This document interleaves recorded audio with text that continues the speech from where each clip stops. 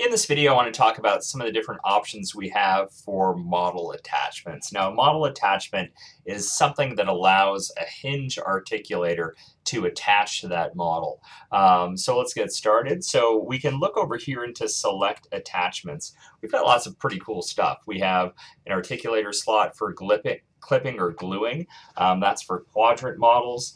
Extended articulator slots are for full arch models. Support pins are what we're going to end up using. That's a very common way of printing a kind of articulator to keep the models together on a Geller model. And the twister ball adapter is also used for a non-disposable articulator for quadrants. Before I get into that, I want to talk a little bit about text. Text is pretty cool. So if you click on text, you can just type in your name. Let's say August is cool.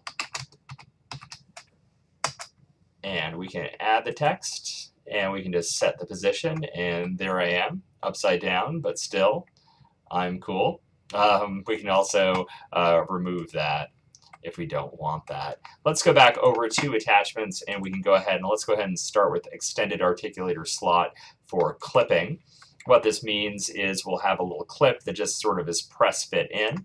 We can just go ahead and click on the model. We can move that. If we hold the control button, we can move that into position. It's red because it's not touching the model, and now you just want it to touch the model. We can do the exact same thing on the bottom.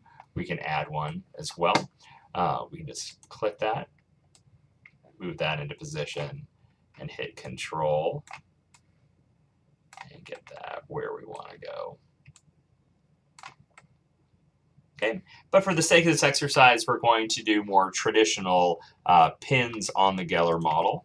So we can come over here and click on support pins and hit one here, and hit one here. You may notice that some are tan and some are red, so we want them to be out away from the model a little bit. All right, so we'll hit OK, and it'll take us to the next step.